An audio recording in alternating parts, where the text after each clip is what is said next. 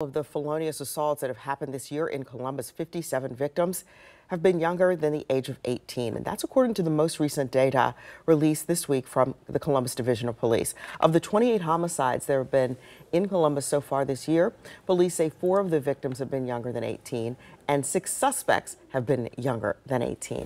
Now, students at Independence High School are hosting a summit this afternoon to address the impact of gun violence in their community and to talk about how it affects them. 10 TV News reporter Kira Lake is live this morning with what is going to happen there. You see those numbers, there's a need for this. Yeah, a big need. So that's why students at the high school, they're a part of the Guns Down program. They've been meeting every Wednesday since the beginning of January. Now, to talk a little bit about what Guns Down is an acronym, and DOWN, it stands for Doing Outstanding with Nonviolence. This was created through a partnership with Terry Green and leaders from the high school. And Green created a nonprofit called Think, Make, Live Youth 8 years ago.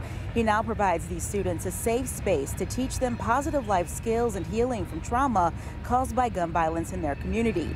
During today's summit, the students plan to have Guns Down student presentations, guest speakers, performances, and a call to action. And Green says he can lead this group from his own life experiences with gun violence. I've been doing this work for 12 years. I was a homeless youth here in Central Ohio. I've been on my own since 15 years old. I know what it's like to watch people lose their life to gun violence. I know what it's like to be out in the streets and not have nowhere to eat, nowhere to sleep, nowhere to go. And so being able to go through those challenging circumstances and now be a leader to help and support other young people, that's my purpose of life. And coming up in the next half hour, I'll introduce you to one student who talks about why she decided to join the Guns Down program, and how it has helped her. Reporting live from Columbus, Kira Lake, 10 TV News. All right, Kira, thank you. Developing this